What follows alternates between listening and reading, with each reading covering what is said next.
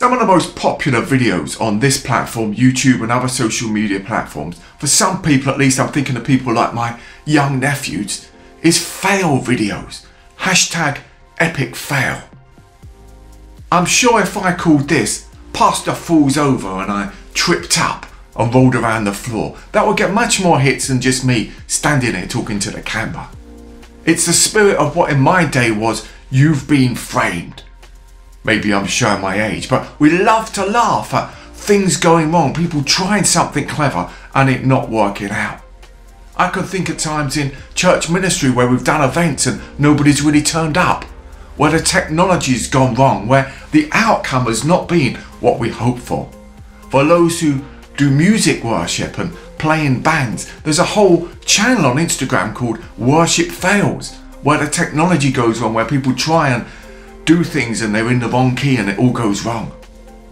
Maybe on a more serious level though, we've tried to help people in relationships and in other ways, and the outcome has not been the one we'd hoped and prayed for. What do you do when it fails? What do you do when it feels like it's all gone wrong? In our Bible teaching this week, we were looking at Exodus chapter 5. We're continuing the story of Exodus, and Moses seems to be beginning what he was called to do. And he goes to Pharaoh, the ruler of Egypt, and says, let my people go. But rather than let the people go, Pharaoh just gets more annoyed. And now the people that Moses is trying to help have to do more work. They have to make the same amount of bricks, but without the straw, the key ingredient. It's a bit of a failure. Moses tries to help, he tries to do the right thing, but it all just goes a bit wrong. What do you do when you've failed? Where do you go? You see, often our instinct is, oh, it's gone wrong, I need to hide away, I'm embarrassed, I'm ashamed, I don't know what to do. Maybe we want to moan, maybe we want to blame someone else. Moses at the end of Exodus 5 goes back to God. That's the best thing to do when we fail, not to hide, not to run away. Our failures are not the final word if we are in Christ.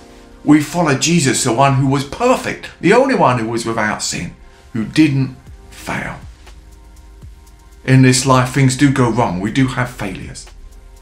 But God is gracious. His promise stands. He reassures Moses he is with him. He has called him. And the promise of his word. So may we keep going. May we keep picking ourselves up, knowing that God's mercies are new every morning. This is our midweek thought. We'd love to see you in our building for worship. We'd love to hear from you. Why not reach out, say hi. God bless, keep in touch, and take care.